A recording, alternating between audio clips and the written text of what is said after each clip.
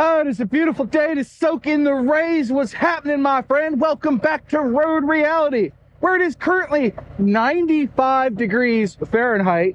And yep, we're recording with both cameras today. Hell yeah, I got the Hero 12, the Hero 10. This is not a product review, but I want to talk about product reviews in this video. Hey, let's go. Ha-ha! It is now the world's slowest drag race between two cars that don't want to go anywhere, and one Harley rider who might be a little bit impatient. How's your day going out there in YouTube land? Are you having a good day? I certainly hope it's as good as mine. I got out on twos.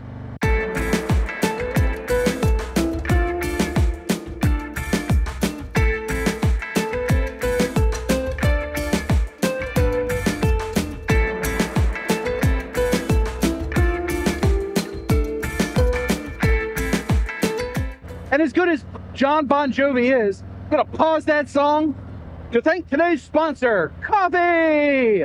Oh yeah, I had some coffee, now I'm feeling energized. This bus is hustling down the road. We are just enjoying a nice relaxing tree-lined cruise. I was cooking there for a hot minute, literally a hot minute, several hot minutes in fact. But the reason I bring up cameras is because I watch a lot of camera reviews. Duh. That should not come as a surprise to anybody that's watched the channel for any length of time. I've also bought a lot of cameras. I've reviewed a fair number of cameras now, half dozen or so, I think. But I do watch a lot of camera reviews, and there's something I've noticed that prevents me from beating Peter McKinnon at his own game. There's several somethings, and I've brought a few of them up in past videos, but we're gonna kind of boil it down today. Oh, words are gonna fail me and my mouth is moving faster than my brain can. Here we go, or vice versa. Anyway, I was watching a Peter McKinnon video recently, and David Manning does this too. And I'm not a review channel, right? I'm a vlog channel, so I just kind of do what I want and do it however I want, and the results are what they are. But those two guys, they will review a product by showing them doing something completely different with the product. So in the case of David Manning, he will take a new camera and take it on vacation with his family. And he's like, this is the only camera I brought on my vacation, and this is how well it worked. And he shows you plenty of evidence of said usage. Same thing with Peter McKinnon. Peter recently got the, and I'm calling him Peter like we're on first name basis, right? Just a jackass little Harley motovlogger channel. But I digress. Peter got the Insta360 X4. And he did a great review of it, showed a lot of the features off of it and all the horizon stabling and 360 stabling and stabilizing and all the other stuff. Now, I have some nits to pick, which we're going to get to in a minute, but I thought it was very neat that he used the X4 in a video that he produced with Red Bull. I think Red Bull paid him to show up and film stuff. Officer, I'm just trying to get a lay of the land here, make sure there's nobody coming, and then I can go. Ooh, gravel. But anyway, Peter went to wherever it was along the eclipse pattern for the recent solar eclipse, lunar eclipse, whatever you call it. Eclipse.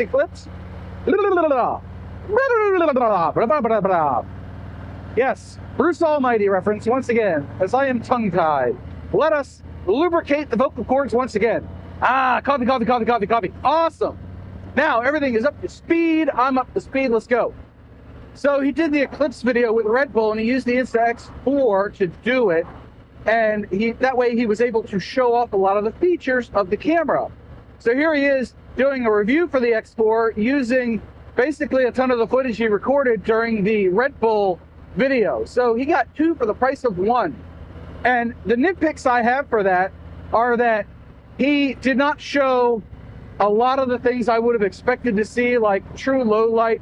He showed the HDR and all that, but he really cherry-picked his scenes, in my opinion. What's up, biker dude? So I think he kind of left us wanting for more there and having to experience it for ourselves to really see what the X4 is all about.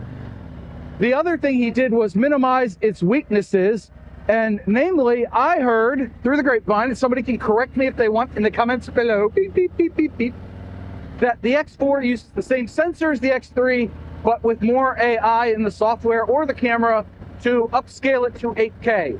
So you're not actually getting more data, but it's pretending, which I'm not a fan of. I poo-poo that kind of stuff all day long.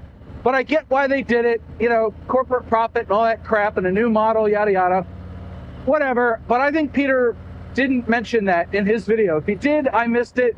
But he also minimized the weaknesses of the camera, whereas somebody like me goes along and points out all the flaws with every camera he buys. That is me. That is my modus operandi. Said it weird? Rolling forward. I like to do that sort of thing, and then I find the workarounds and I share those with you too, so you have that to look forward to. So if you miss a road reality video and I'm getting lightheaded because I'm speaking too quickly, I left that pause in on purpose to show you that I am breathing. I am not a robot. Hi, honey. No, I'm going up the back roads recording a video. What's up? All right, I love you. I'll see you later. Bye. When the wife calls, mid-sentence. Now I have to remember where the heck it was I was. Ah, I love you, dear. There's debris everywhere. Debris, as the Brits would say. Let's see, I was talking about Peter McKinnon, and he gets a 2-for-1. And then I do my, oops, I still have my hazards on. And then I do my reviews and I point out all the flaws. And then they lied about it and all that stuff. So I think Insta's in the wrong. Just run what you brung. Be happy about what you do have. Don't fake it. I really don't like the fake that comes out of these camera manufacturers. Anyway, that's my personal belief about it. But there's more to this story. So I've done enough product reviews, and recently I did the Freedom windshields review, and I'm going to do a concert hall review here shortly. So we're going to put it in neutral.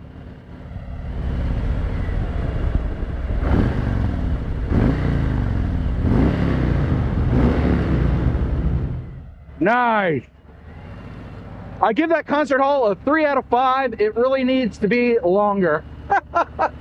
Anyway, when I did the Freedom Shields review, I actually filmed that over 4 separate days, 2 or 3 weeks apart, really. It was like one day I did the install, and then another day I did the test ride, and another day I did more testing, and then I got caught in the rain when I brought this bike home from the 30K service, and I thought that would fit, so I went back and I added another hour to my editing, and I added the footage in from riding home after the 30K service in the rain to tell you how it does in the rain. You know, I thought that was useful information that viewers should have, so I put it in the video.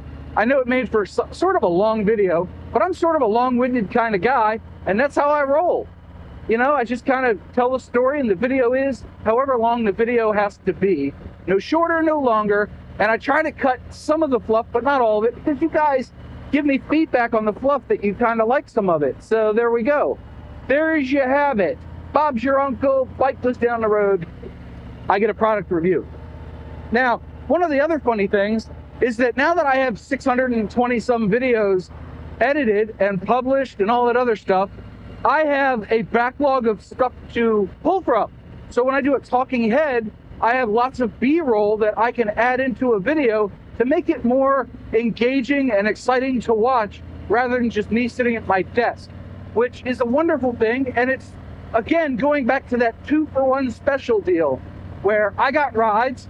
And at one point, by the way, the Freedom Shields thing, I had 4 cameras and 3 videos mixed up, and it took me a while to separate. So if you appreciate the level of editing and thought I put into my videos, please boop the like button. Now that we're, what, 9 minutes into the video? Oh, goodness. It's down to 91. Oh, I'm so chilly now. Heat is a state of mind. Cold is a state of mind. That's what I tell my kids. They're like, I'm cold. And I'm like, cold's a state of mind. It's only temporary, bud. But going back to the whole product review thing, I do like to show the good and the bad about everything, because nothing's perfect. I mean, this windshield might actually be perfect if they were sitting on the shelf ready to go and you ordered it and got it the next day. That's literally the only downside. And I've been riding with this thing for weeks now. It is the end of April, so I'm sort of shocked we're in the 90 degrees already and sunny. Thank goodness I remembered to clean my visor. What's this guy doing? Is he riding on one wheel? Hey, I don't know what the heck that was. Some sort of moped. Very tall for what it was. But I haven't found a downside on the windshield. If I do, I will let you know. That is my promise to you, dear viewer. But product reviews are kind of funny because if they send it to you for free, you don't really want to poo-poo it, but you kind of have to be honest, right? Otherwise, people won't believe you. Not kind of, you definitely have to be honest, or viewers won't believe you. But at the same time, you want the company to send you more of their products, and that's kind of a balancing act you have to run, which is why I don't let any company take control over my editing process or what I say, and it is what it is. If a company sends me a crappy product, I'm going to point out all the flaws. I really will. But hopefully they understand those, they take them as feedback from somebody who knows what they're doing, i.e. me, and they incorporate that into the next version of said product. If I don't happen to get something from them again in the future, oh well. And therein also lies another rub with product reviews. Somebody like Peter McKinnon has all the time in the world, right? He got hired, I think, to go fly out to wherever Red Bull was. And I'm looking for traffic. There's not much today. And he gets paid to like fly around and film stuff. So he's already there. Again, the 2-for-1, right? And since he has all of that paid travel and everything, he can do this and take days to film. Whereas most of us motovloggers actually cannot do that. We're already out on a ride and we're doing our motorcycle thing and there's something we want to tell the viewers about. So we do what we can with what we have. And then some of us try to put B-roll in it later, like something we filmed at a stop and we'll talk over it. And that's another big point is the bigs will use a lot of voiceover. They got the studio mics and they've got the studio cameras and they record the talking head bits and then they put the B-roll over it. And I think that in some instances that provides a good viewer experience. But in others, maybe you want some of the engine noise. You want to hear the revs. Ah, red light. Roxanne, stop putting out the red light. I told you didn't have to. Skip. So I know I'm kind of all over the place, but my product reviews and a lot of motorcycle product reviews are going to involve the install portion of the process as well, because it just makes sense to teach somebody how to install the part that you're reviewing and then review it, right? Isn't that kind of like what it should be? So you end up with longer videos, and therein, well, I was gonna say therein lies another rub, but that's old hat now. Anyway, the bigs, they like to do things in like 6 to 8 minutes, maybe 10 or 12 tops. I just can't do it, I'm too long-winded. But they're able to mix in all sorts of other stuff, and they sort of gloss over steps, and they gloss over things. And that makes their videos shorter and thus easily digestible by the average viewer, which is one reason I think that they get more views than somebody like me, who is admittedly reviewing niche products if you will. So the market for these things is a lot smaller on motorcycle channels than it would be for, say, a Peter McKinnon with a camera review. Plus, his cinematography just can't be beat. I mean, the guy's got 6 million subscribers for a reason. Yeah. Them's the breaks. I still have fun doing this, so I still do it. Oh, you're gonna come? Fine. Pass me. I'm already doing the speed limit, fuckaroo. Hey, there we go, another biker. What's up, buddy? Yeah, nice. Love seeing the bikes out. It is springtime, even if it feels like summertime. But I have rambled on long enough. What are your thoughts on this? Leave me a comment below. Let me know what you think of product reviews. Mine specifically, but also other ones you've seen. Maybe I can learn something. And don't forget the 2 mantras. 1, you have a 100% track record of making it through a bad day. And 2, do something nice for yourself every day. Maybe it's watching the video on screen now, and I'll see you all in the next one. Bye. Gosh darn red light.